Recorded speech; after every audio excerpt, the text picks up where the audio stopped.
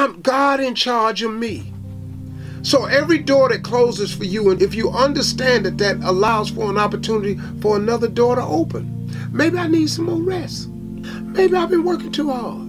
Maybe this is his way of saying, hey, partner, you're going to slow down. I'm going to help you slow down. I've learned to accept God's will and understand that everything that happens to me for my good and my betterment, because the God I serve didn't bring me this far to leave me. Right. You tell me, why would God lift you to the height that he got you to just to see you fall? That's not the God we serve. Amen. That's not God. Don't let nobody deceive you. That ain't God. When something happens in your life, it's an opportunity, man. It's going to be a series of opportunities. When they tell you no, it's going to create another opportunity.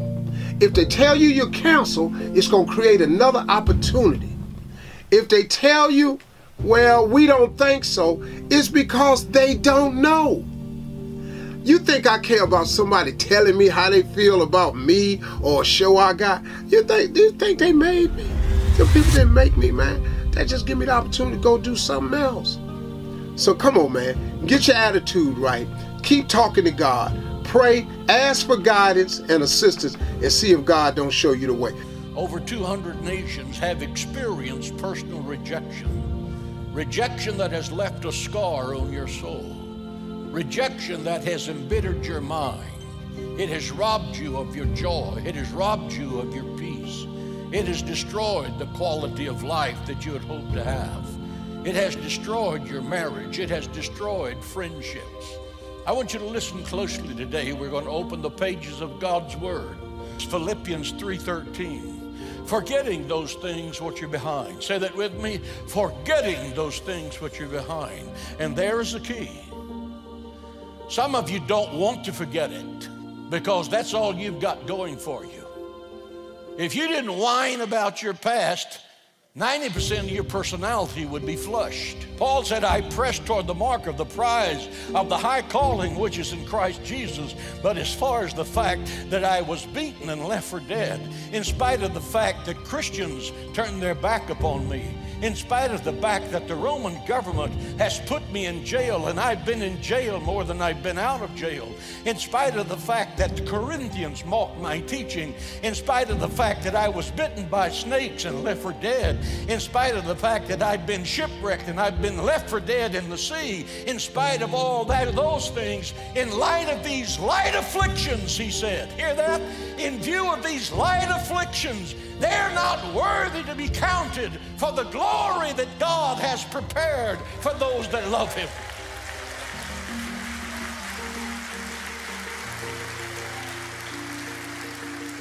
If the average Christian in San Antonio had been beaten with a whip for the testimony of Christ, dear God, we'd have cameras and newspapers and make them the martyr of the ages. Paul said, forget it. Don't even think about it. It's not worth thinking about. In view of what heaven has for us, run the race with endurance. Run it with patience. Be an overcomer. Fight back. Get up out of the dirt. Lick your wounds. Wipe the tears out of your eyes and the blood out of your mouth. And get moving. The prize is greater than the burden.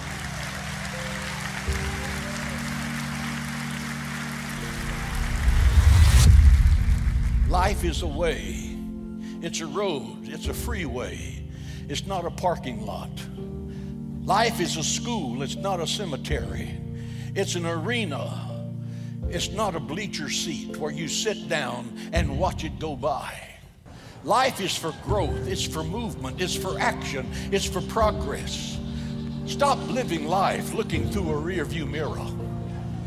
Get up and get moving. Get up and get moving. Forgetting those things which are behind. Rejoice evermore. Move beyond your achievements. Were you the salesman of the year last year? Forget it. Did you win the championship last year? Forget it. You can't eat those ribbons that you won last year, and those things you did that were so wonderful last year, they won't pay the light bill tomorrow. Get up and get on your bicycle and start pumping. Move beyond your achievements. The Bible says, Solomon speaking, as a man thinketh, so is he. Is this you? Has your resentment destroyed your peace? Have you lost your joy? Have you lost your zest for life? Has the bitterness of the past destroyed the present and the future? Some of you are looking at and saying, Pastor, how can I be happy? How can I be joyful after all that has happened to me? Let me tell you something. My answer is to continually surrender life's heartaches, continually surrender life's trials, continuously surrender life's disappointments, life's unpleasant situations into the hands of God, casting every care upon him, for he careth for you. Say that with me. Casting every care upon him, for he careth for you. He wants to carry it, and he will if you'll turn loose of it.